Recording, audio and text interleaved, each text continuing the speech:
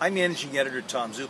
Here are some of the things you'll be seeing on LowellSun.com and in tomorrow's print editions. Later today in Boston, there's a detention hearing in U.S. District Court for the Wilmington man accused of making threats at a mosque. Lisa Redmond will have that story.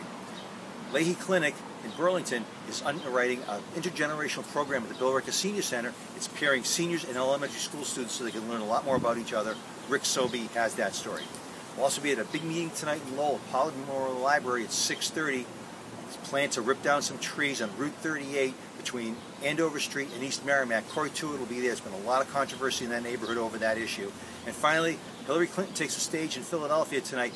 Final night at the Democratic National Convention, and then it's on to the general campaign. We'll have all that coverage up. Plus, don't forget, pick up today's paper. We've got the Lowell Folk Festival Guide. Carry you through the weekend. 3 days of great events. Hope to see you there. Have a great day. We'll see you tomorrow.